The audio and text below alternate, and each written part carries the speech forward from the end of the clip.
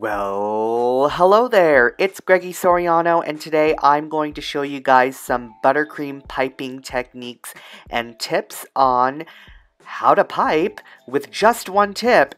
We're only going to be using a number 1 tip, and if you've ever cake decorated before, it's a tiny itty bitty hole on a tip, and you're going to be thinking to yourself, Greggy, like, how did you manage to do all of those designs with just one tip? And I'm going to show you all these tips, pun intended, and tricks right here today on Greggy's Digest. Let's get started. Right here I have a piping bag filled with buttercream, and right now I am showing you how to take out the air bubbles so you don't have little toots in the middle of your piping session. And right here I am twisting it, and that's you should get the habit of twisting it and guiding it with your pointer finger. So twist and guide with your pointer finger, and you always want to just get into the habit of doing this because guiding it with your finger gives you some stability, and you want to be very stable to create the most beautiful piping you've ever done on the entire planet. One big cake decorating no-no is to overfill your bag with buttercream, and just try to avoid doing that and you'll be good to go, or else you'll be a big hot mess and you're going to have buttercream everywhere and it's just not going to be cute. Right now I'm showing you how to pipe a bead border, and this is a mini bead border, and I'm doing pressure, pull, and each little bead is actually separate. You're not continuously doing it so that they're connected. I am separating each little bead, and right now I just showed you that you must clean off your piping tip as you're going, because if you just leave it on that little blob of buttercream onto your piping tip, it's totally going to affect the shape of how your buttercream comes out, and you want beautiful beads to come out or little teardrops to come out. So always clean your piping tips. Right here is a herringbone pattern, and you just want to create a mantra and a rhythm in your head. So pressure, pull, pressure, pull, pressure, pull. And I just love the herringbone. I pretty much do the herringbone pattern everywhere on a lot of my cakes. And right now I'm doing a fleur-de-lis pattern. And you just make a tadpole in the center and tadpoles on both sides. So pressure, pull, and a little dot. Pressure, pull, pressure, pull, pressure, pull, and a little dot.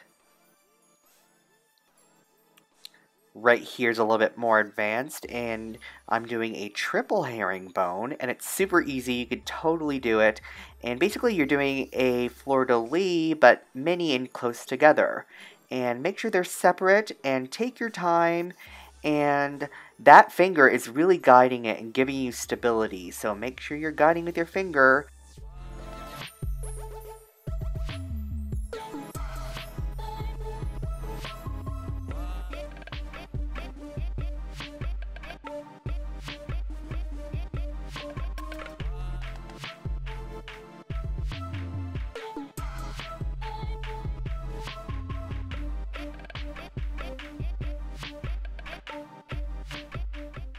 With just this one little tip, you can create different size tips without having to change it.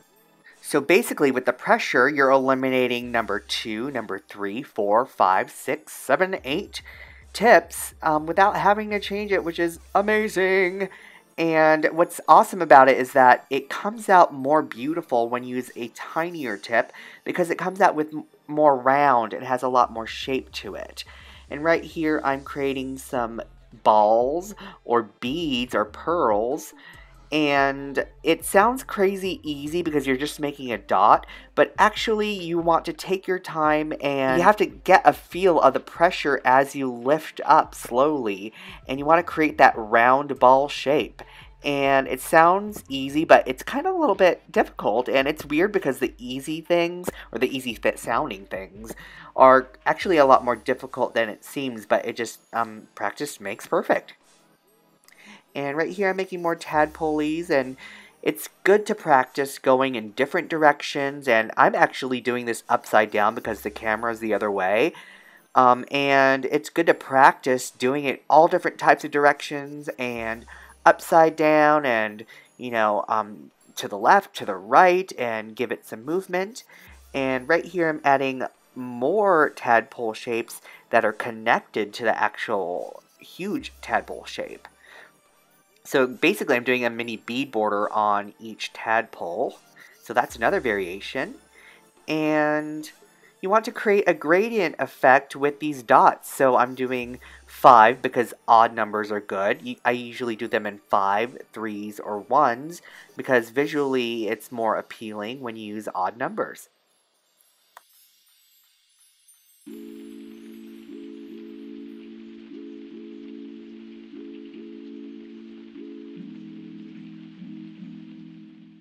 Right now we're doing a pretty buttercream swirl pattern, and this is the go-to pattern when it comes to making beautiful wedding cakes. And it's really good to have this embedded in your head and to pretty much know the formula on how to create these swirls and how to create the pattern in general, because once you do that, you can make a wedding cake in like literally in minutes. The key to this is to know your spacing and to create a little bit more of a thicker tadpole end to each swirl, and to make sure they're thinner and more finer towards the center, and also to create lots of movement in different directions. So it looks a lot more visually appealing if the swirls go on opposite directions. And you really want to strategically think about where you place every single thing. You don't want to crowd them too much. You want to just make sure you create some movement to it. And you don't have to pre-plan it. Just avoid pre-planning it and avoid thinking about it too much. You want it to organically flow. You don't have to trace it out with a toothpick or anything. You just want to create the habit of thinking about the spacing and strategically placing them in organic spots, and thinking of the movement and the different directions. So right now I'm thinking in my head, okay, like maybe this scroll should go the other way, or that scroll should go this way, and the little tadpole should go inside there, because it just works out organically. Don't think about it too much or pre-plan it, because that's when it looks too cookie cutter. Um, and if you notice inside where the little tadpole is on the scroll, where it's thicker, I love it when it's like a little bit more inset and it's like indented. I don't know if you see that, but sometimes it's a little indented where the little tadpole is, which I love. It just creates more texture and it kind of looks painted on a bit. And just pipe your heart out and practice, practice, practice.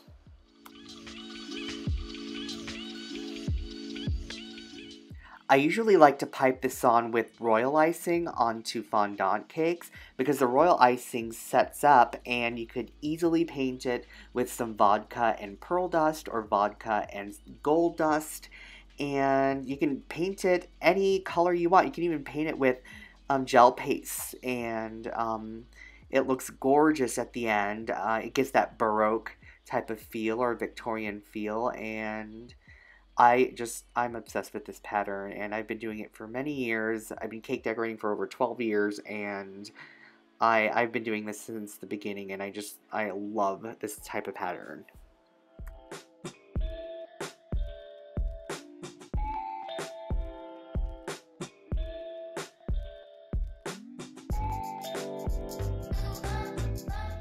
Right here we're doing a different variation of a scroll. So I made like an S shape or a treble clef shape, and I did a mini bead border on it with a little tadpole at the end. Or we can do our classic swirly and add a bead border, a mini bead border inside the middle of it. And you could also do little tails like this and add little accents of gradient dots in different sizes and odd numbers around them. And more tadpole shapes, and this is just practicing your spacing and breather space. You always want to make sure you have breather space whenever you're placing any type of embellishment onto a cake. And there you have it. Different types of variations on how to pipe buttercream with a #1 tip.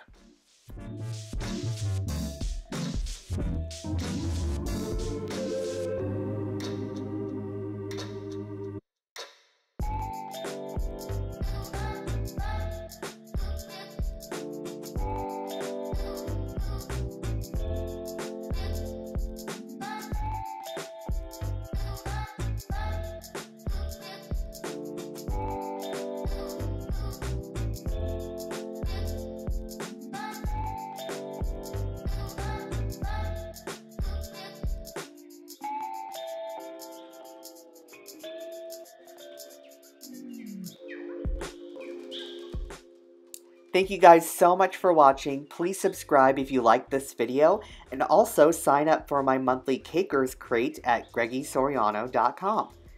Bye! Click on the cute little bumblebee to subscribe, click on the video to view my last episode on the right, and visit my website at www.GreggySoriano.com. Oh, and follow me on social media in the description links down below. Thanks!